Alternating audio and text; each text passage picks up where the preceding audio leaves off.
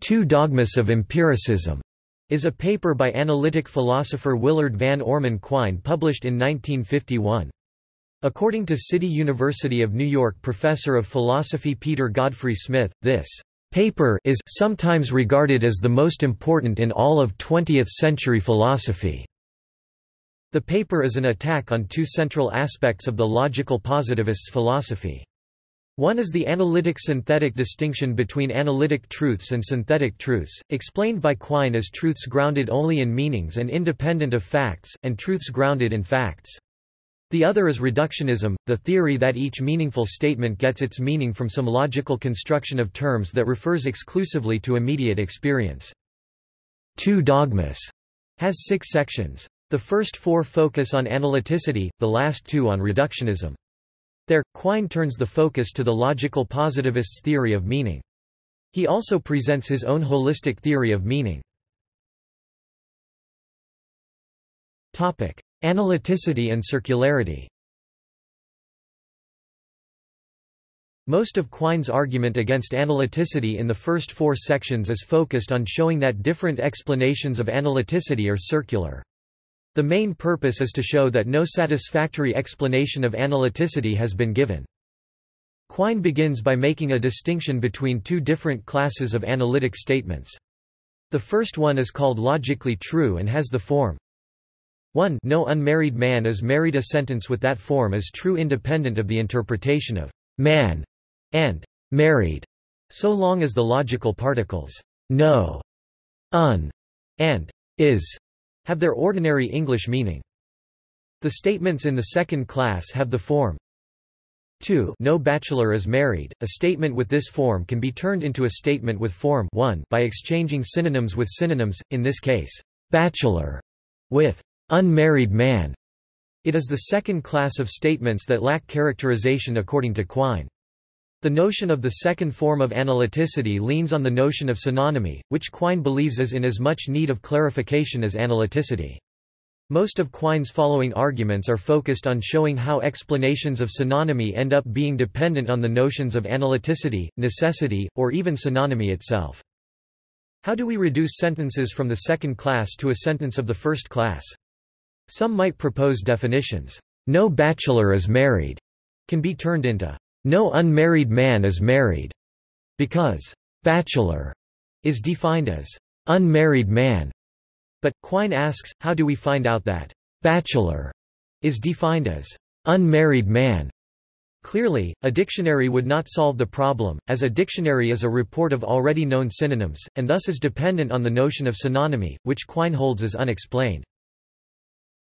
A second suggestion Quine considers is an explanation of synonymy in terms of interchangeability.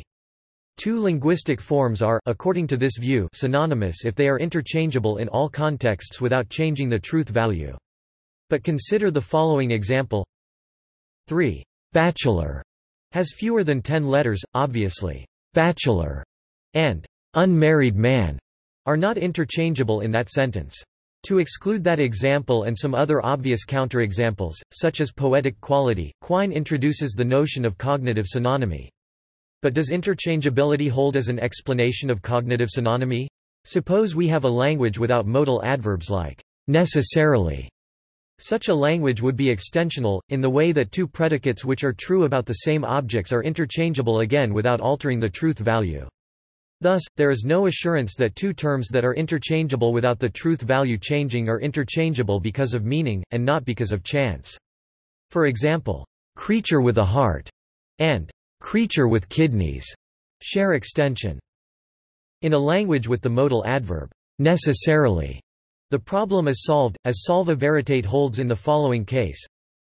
4. Necessarily all and only bachelors are unmarried men, while it does not hold for 5. Necessarily all and only creatures with a heart are creatures with kidneys. Presuming that creature with a heart and creature with kidneys have the same extension, they will be interchangeable solva veritate. But this interchangeability rests upon both empirical features of the language itself and the degree to which extension is empirically found to be identical for the 2 concepts, and not upon the sought-for principle of cognitive synonymy. It seems that the only way to assert the synonymy is by supposing that the terms bachelor and unmarried man are synonymous and that the sentence "all and only all bachelors are unmarried men" is analytic. But for solva veritate to hold as a definition of something more than extensional agreement, i.e., cognitive synonymy, we need a notion of necessity and thus of analyticity. So, from the above example, it can be seen that in order for us to distinguish between analytic and synthetic we must appeal to synonymy. At the same time, we should also understand synonymy with interchangeability solva veritate. However, such a condition to understand synonymy is not enough, so we not only argue that the terms should be interchangeable, but necessarily so. And to explain this logical necessity we must appeal to analyticity once again. Reductionism. Analyticity would be acceptable if we allowed for the verification theory of meaning. An analytic statement would be one synonymous with a logical truth, which would be an extreme case of meaning where empirical verification is not needed, because it is confirmed no matter what. So, if the verification theory can be accepted as an adequate account of statement synonymy, the notion of analyticity is saved after all. The problem that naturally follows is how statements are to be verified. An empiricist would say that it can only be done using empirical evidence.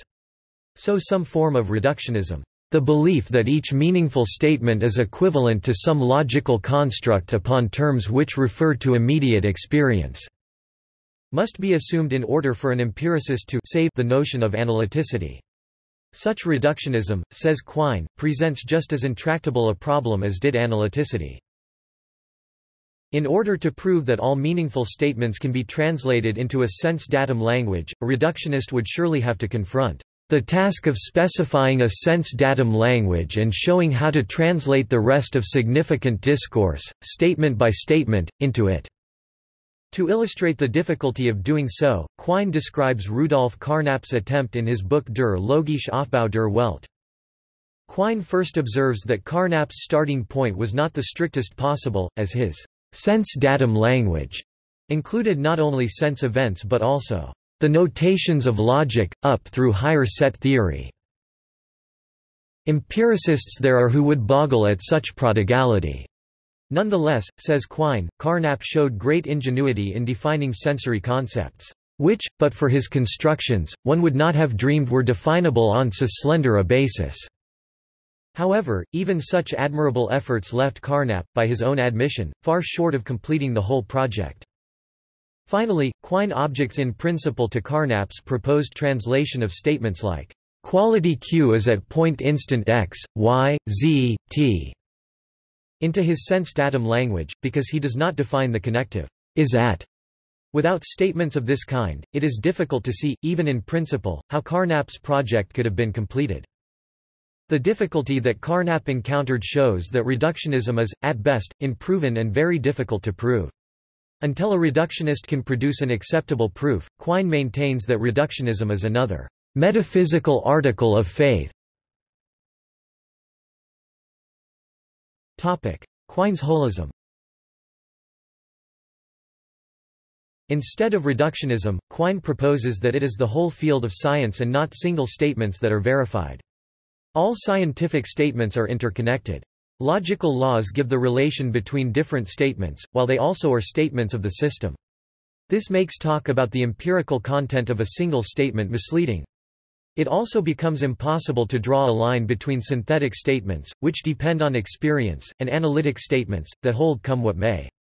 Any statement can be held as necessarily true according to Quine, if the right changes are made somewhere else in the system. In the same way, no statements are immune to revision. Even logical laws can be revised according to Quine. Quantum logic, introduced by Gerrit Birkhoff and John von Neumann, abandons the law of distributivity from classical logic in order to reconcile some of the apparent inconsistencies of classical Boolean logic with the facts related to measurement and observation in quantum mechanics. Quine makes the case that the empirical study of physics has furnished apparently credible grounds for replacing classical logic by quantum logic, rather as Newtonian physics gave way to Einsteinian physics. The idea that logical laws are not immune to revision in the light of empirical evidence has provoked an intense debate. See, is logic empirical? According to Quine, there are two different results of his reasoning. The first is a blurring of the line between metaphysics and natural science.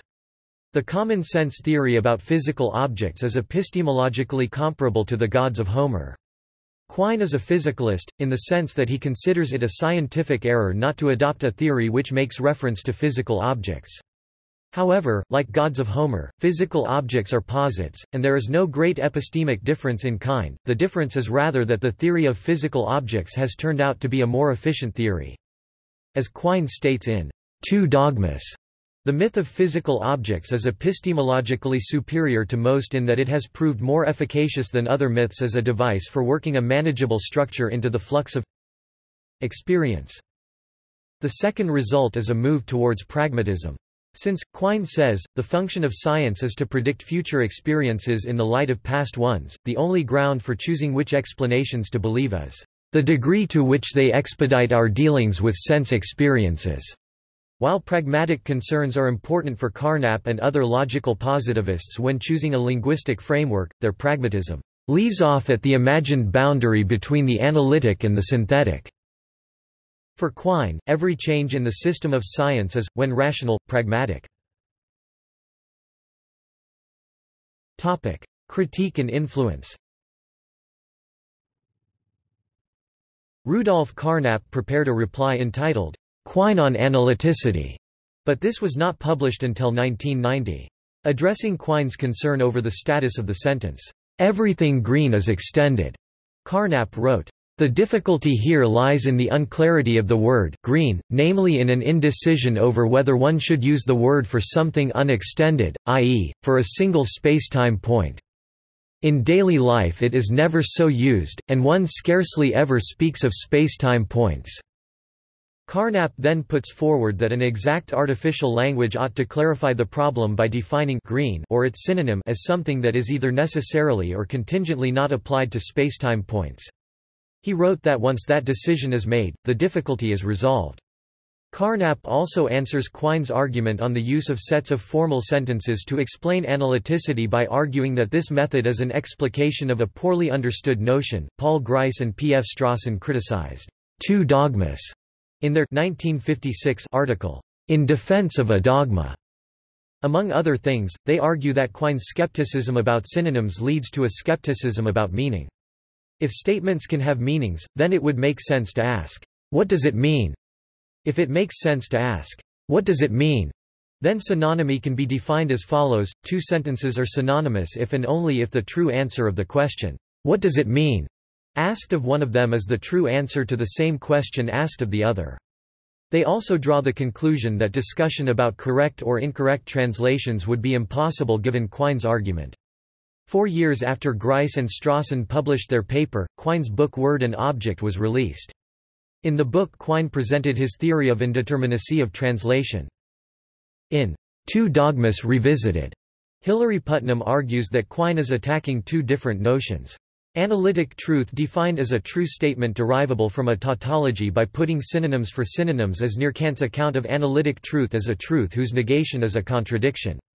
Analytic truth defined as a truth confirmed no matter what, however, is closer to one of the traditional accounts of a priori. While the first 4 sections of Quine's paper concern analyticity, the last 2 concern a priority.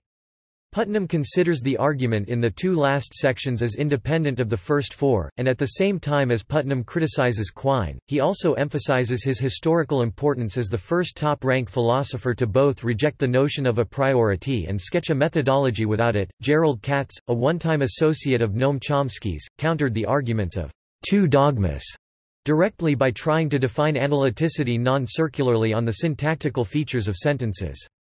In his book Philosophical Analysis in the 20th Century, Volume 1, The Dawn of Analysis, Scott Soames pp 360–361 has pointed out that Quine's circularity argument needs 2 of the logical positivists' central theses to be effective. All necessary truths and all a priori truths are analytic. Analyticity is needed to explain and legitimate necessity. It is only when these 2 theses are accepted that Quine's argument holds. It is not a problem that the notion of necessity is presupposed by the notion of analyticity if necessity can be explained without analyticity. According to Soames, both theses were accepted by most philosophers when Quine published Two Dogmas. Today, however, Soames holds both statements to be antiquated. Editions. Quine, W.V.O. 1951. Two Dogmas of Empiricism. The Philosophical Review. 60 20–43. doi 10.2307 2181906. JSTOR 2181906. Reprinted in his 1953 From a Logical Point of View. Harvard University Press. See also: Duhem-Quine thesis, Rudolf Carnap, American philosophy. Notes. External links. Two Dogmas of Empiricism.